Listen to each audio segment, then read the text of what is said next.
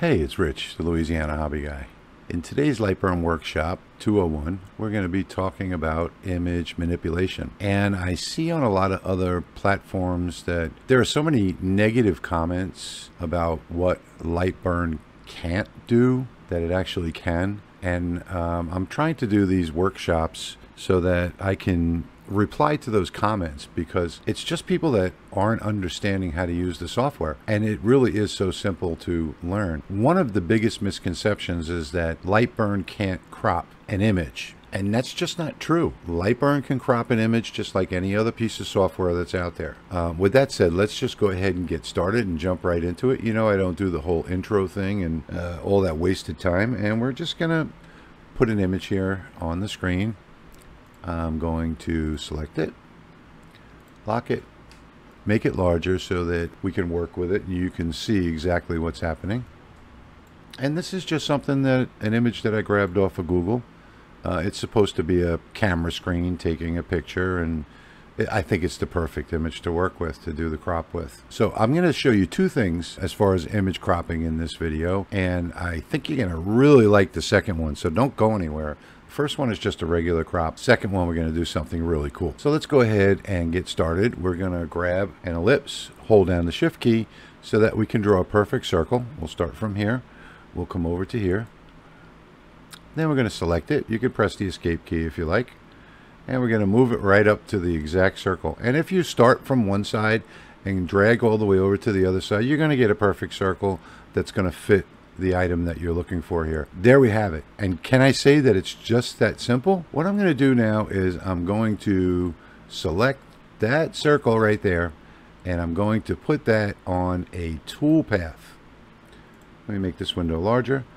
So if we come down here to the bottom, I'm going to put it on T1, and you see that it lit up in orange just like T1. Then I'm going to select them all, and watch this. I'm right clicking on the image, and I'm going to say apply mask to image, and there you go. It's just that easy. And there are so many people out there that say this can't be done in Lightburn. It can be done with any object. The great thing about it is, if you don't get your circle perfectly lined up, you can still manipulate it. You can click on it, you can drag it down like so, you can move it around until you've got it in the right spot. Additionally, if your image is not in the right spot, this Lightburn is non-destructive. So if we click on this, you'll see the border all the way around. That's the image. It's still there. All we have to do is drag it around, and we can manipulate it to the exact spot that we want. And I'll hit undo there. Now, once you're happy with it, all you have to do is select everything again, right-click, and come down here to flatten image mask. When you do this, it does destroy the image, and what you're left with is just the crop. So now if I move this, I can put it anywhere I want, and it's good. I mean, we've got it. I can resize it. Everything resizes perfectly. And there we go. I mean, that's just how easy it is to do. Let's go ahead and get rid of that and start over again. Now we're going to grab this image. I'm going to drag it out. And now I'm going to show you something very cool. We have our image. And something that I like to do personally, when I do text, I like to have the text with a background to it. I don't want just solid text. I want it to be different. I want it to look different. So let's grab some text over here. Just click right in here and just type text, and there we go. We have the word. So I'm going to grab this text, I'm going to resize it, and now again, I want to emphasize that your text must be on a toolpath to do this, okay? So you can't have it on one of the other colored layers, 01, 02, whatever. It has to be on a toolpath to do this. So now we have our text. We're going to do the same exact thing that we did before. We're going to drag over it all, and I want you to notice that if I drag from the right side, I have the green drag. See, it's green. This will select everything just by going over it slightly. If I drag from the left side, see it's red, it will only select nothing at all unless you get the complete image in it. So the right side is for selecting. The left side selects everything. So let's go ahead and select it. Right click on it. Now watch this, and this is really cool. Check that out.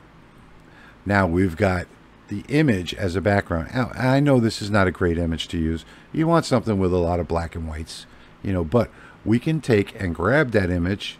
Oh, we got to select off of it. And then grab that image and move it around to exactly where we want. And, you know, wherever you want it, I could put it like something like that. Get this in here, get that in there. And of course, you're going to want to use a better image. But you can see now I have this texturized background that's really awesome when you go to burn something.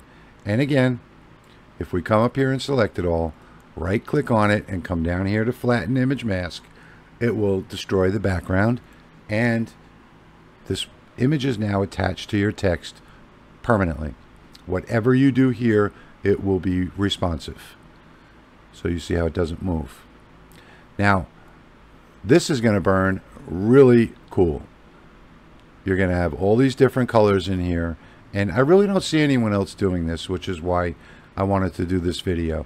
Number one, I wanted to get rid of the misnomer that Lightburn can't whatever. Lightburn can't whatever. Lightburn can do everything. It's just a matter of learning the software. There's no need to have 5 different types of software. And if we grab this now and right click on it and come down here to adjust image, we can make this even better.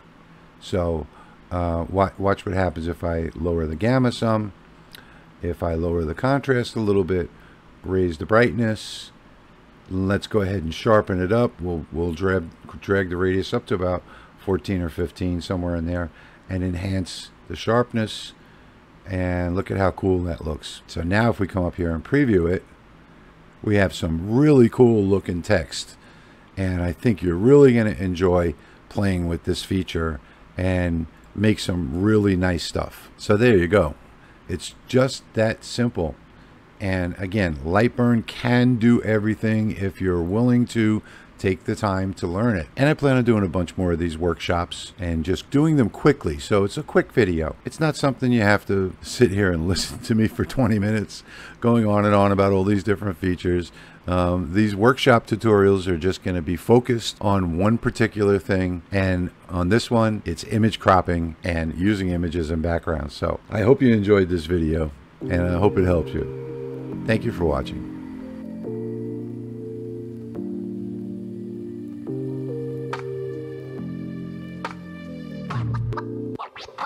What?